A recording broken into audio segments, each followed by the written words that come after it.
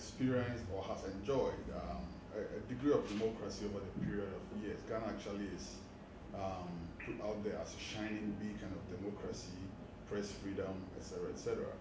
Ghana is governed at this point by the National Democratic Congress, with the new Patriotic Party, being their biggest opposition. However, that's not the end of the story. There are other opposition parties all working to make Ghana's democracy what has been touted as a beacon for others to follow. Now, with me in the studio today is Mr. Brew-Hammond, who is the national chairman of the Progressive People's Party, PPP. The Progressive People's Party came out of the CPP, I believe, and we're going to talk about that and also a number of issues. So welcome to SaharaTV. Thank you, Mr. Baako, for inviting me to come and share the progressive view of the Progressive People's Party and why we are what we are and call ourselves progressives. You commented in your opening remark that we came out of the CPP. Yeah. I would let your audience know that we did not come from the CPP.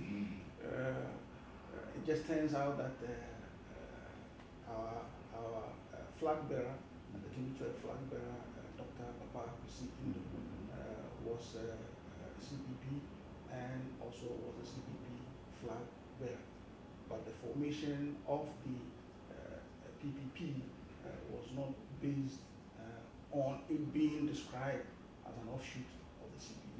Let me get this clear. So, to the average reader of the news, Dr. Kwesi came out of the CPP and formed his own party.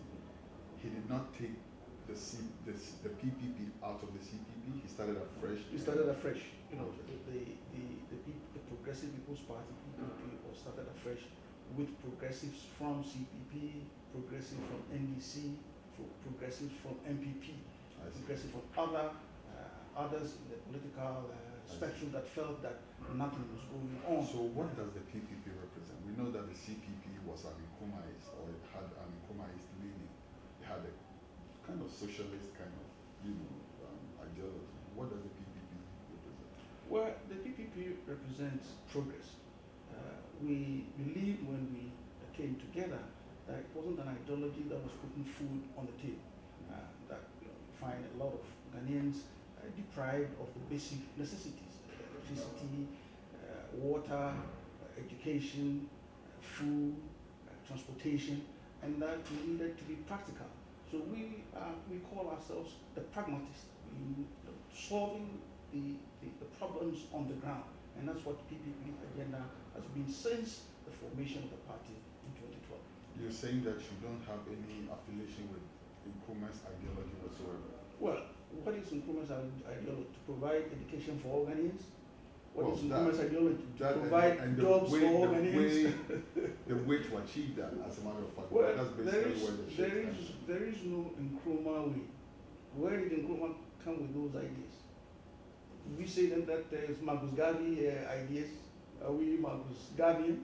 And Marcus Garvey, where did Marcus Garvey obtain those ideas from? Okay. So we needed to be practical. And whether an idea that could have been originated from Nkrumah or Marcus Garvey or Buzia or Rawlings, anyone, we were looking at those that were going to be effective for the average Ghanaian to be able to live a standard of living that is required of us all human beings. I agree. So the PPP is quite new as a party. You don't have any representation in the parliament yet. 2016 is just around the corner. What does the PPP look like? Well, looking towards fortunately, when we came out in 2012, we were new. We came up with our agenda for change, and we contested the December 2012 presidential and parliamentary elections.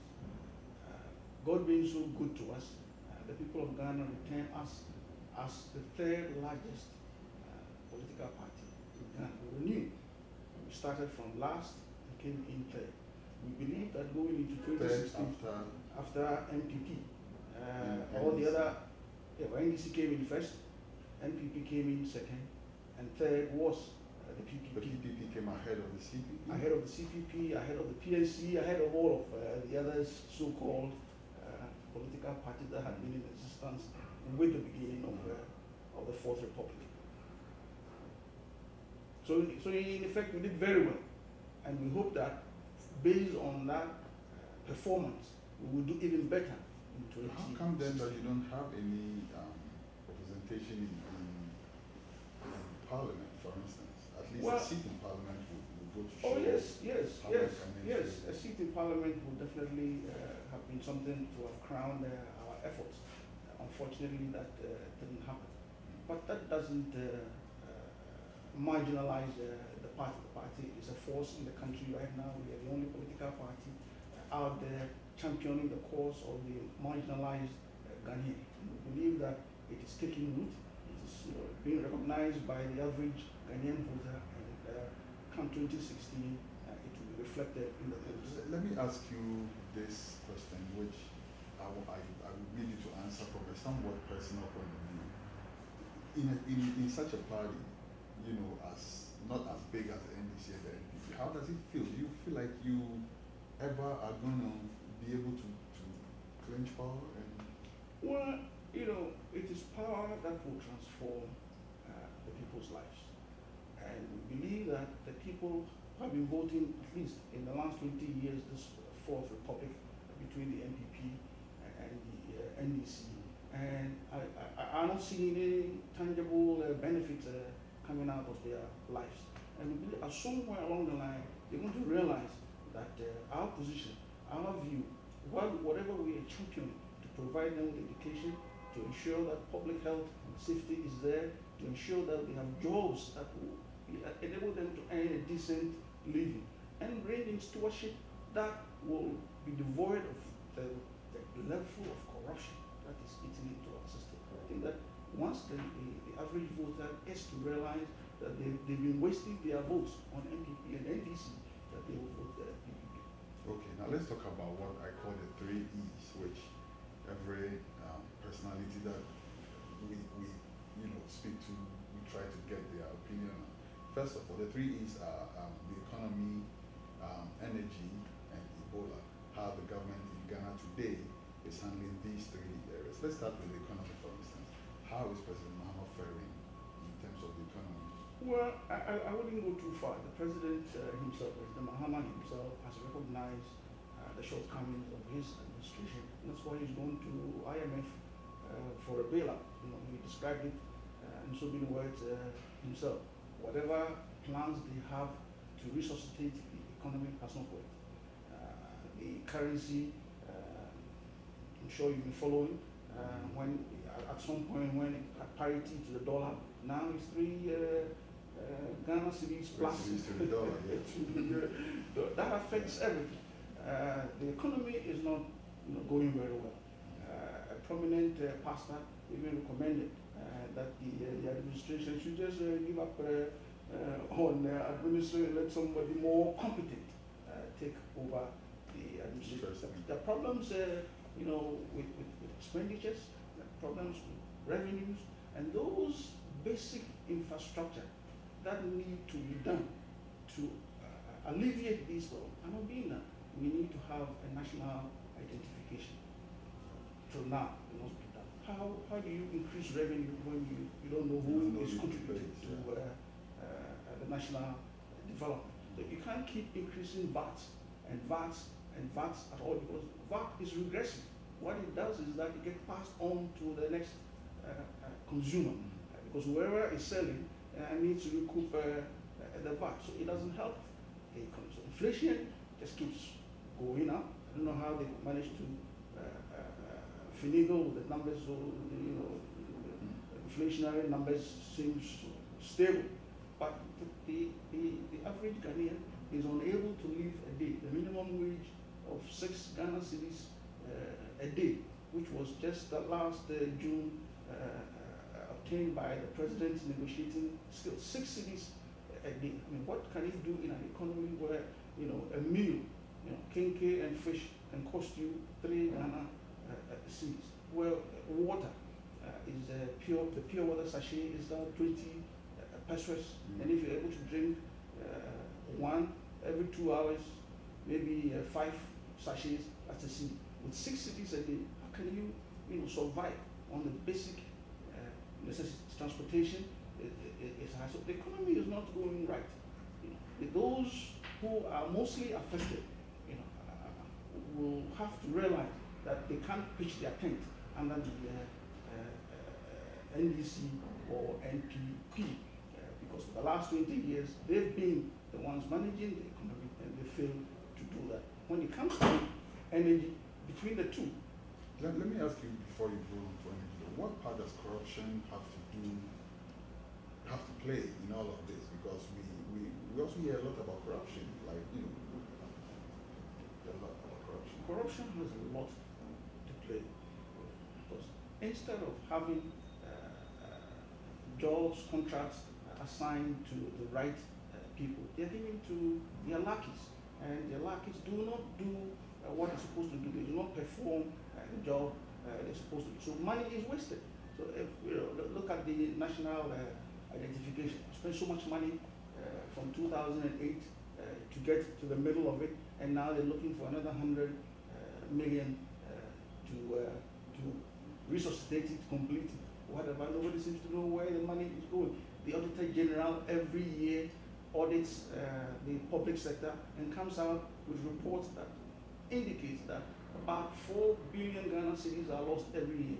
What happens to all of those who have been siphoning of the 4 billion in the year? Nothing happens to them. So the figure grows, and the figure grows to the point where now we have judgment debts, also consuming part of the national cake. So that's what corruption is doing. Corruption is preventing us, at least from providing the electricity, from providing the water, from fixing the roads that are dusty everywhere, and ensuring that at least the average Ghanaian can get a good minimum wage, a good living wage that they can survive on. Okay, now let's address economy. Energy. You were just about to go. Yes, energy is visible, more visible than the economy. As we speak, lights go off every 24 hours everywhere. I mean, including even East Legon is touted as the most affluent region of Accra, and yet has lights going off, every day, and those times when you're supposed to have, electricity goes on and off about four, 5, times in the day. All appliances are getting there. Struck oil. Oil, apart from the extra income, oil also comes with gas. Now we also hear about importing gas from Nigeria, and then we heard that they just commissioned the Bui Dam. What is going on? Well, you see, we are not being told the truth, because otherwise, as you just said, if the Bui Dam is in, struck oil, gas, why are we still in this? So something is not tying up. It has to be. The Bui Dam, I know, is dependent on gas, and when gas doesn't flow, it shuts down. So what good is it? The gas that they are relying on, the West African gas pipeline, problems with the Nigerian workers in terms of delivery. So we do not get the adequate supply of gas to maintain the turbines in everywhere. So that's, it all falls under stewardship. Because we do not have competent leaders at the helm of affairs, they are unable to resolve problems as we need problem solvers to occupy the Flagstaff House. Let me push you a bit. By stewardship, are you referring to the head steward, or you think he has the wrong people in office, for instance? Well, it has to be both. The 1992 Constitution has vested all the powers in the president. And it is the president that employs all of the mayors in the country, all of the members of the state boards, including their board chairman. So the president is the one controlling take the responsibility. everything. So if something is not going right, you have to go to the head. I remember one former American president, Reagan, said if something goes wrong with the fish, you have to know that it's the head that it needs to be examined first. That's often the case. So now let's talk about Ebola. I had an interview a short while ago with Deputy Minister for Information, and he said that Ghana not experiencing any of the Ebola stress going on right now, it's not by chance at all, it's by prudent management. Is this a sentiment to share? Well, I would differ. We've had cholera, reaching proportions that have not been seen before in the country in this year 2014. What is that due to? It's due to the neglect of the health delivery system, the neglect of our environment. Look at how unsanitary in the people of Ghana, most of the people of Ghana live. In fact, everywhere, garbage, piling up everywhere. They have instituted, the Minister of Local Government, last week or so, instituted the National Cleanup Day. I don't know how sustainable. Hasn't this been around for a while? That's what I'm saying. The problem has to be solved, with solutions that will be sustained, not with this gimmick of getting people out once a month. The president leading, shoveling. How many presidents in the world do you see out there, shoveling the filth out of the gutter? Again, let me ask you. The filth has always been a major issue in Ghana. Like Accra, the capital, is considered one of the filthiest in the world. For instance, like one of the filthiest capitals in the world. What are we doing wrong? No government seems to have a grip on this. For the past, how many decades now? The problem, at best, stays as it is. What are we not doing right? Well, it's leadership. It's stewardship. If we want to be clean, it will have to be by example. How do you keep the city of New York clean to the degree that it is as we see? Every office that you go to, you would find trash cans, trash bins there. When you go out on the street, particularly every corner here has trash bins. Do you see that in Accra? You know what they do to the trash bins? They vandalism. Well, I've seen it. Sure. But why, vandalism. but why would it be vandalized? Why are the trash bins here not vandalized? Because there is oversight. Here you walk in the city, you see the police everywhere, ensuring that people are doing the right thing. The country of Ghana has about 25,000 police force. The whole country with a 25,000 police force. New York City alone has close to 50,000 police strength. There's a correlation. The United Nations prescribes an average of one police officer to about 200 people. We are 25 million population in Ghana. If you do the arithmetic, what is 200 to 1 ratio? We don't have that. 10 million, 20 million Ghanaians with only 25,000 police force, that can ensure that people do the right thing. Okay. All right. So now let's round up this interview. But in rounding up, first of all, let me ask you, what is your plan as the Progressive People's Party for 2016? Can I, for instance, prod you to perhaps give me a hint on who's going to lead the party in 2016? Well, we haven't opened up a nomination for the presidential candidate. We believe that the current front runner happens to be Dr. Kwesi Baako. But yet, until we open up nomination, we don't know who else may want to contest the presidency on the ticket of the Progressive People's Party. We invite any progressive individual who has the wherewithal and believes in the agenda, the pragmatic agenda of the Progressive People's Party, to come forward and attempt to lead the party to victory. And we believe that the people of Ghana are seeing that the Progressive People's Party is the alternative to MPP, NDC, and will give us a chance in 2016.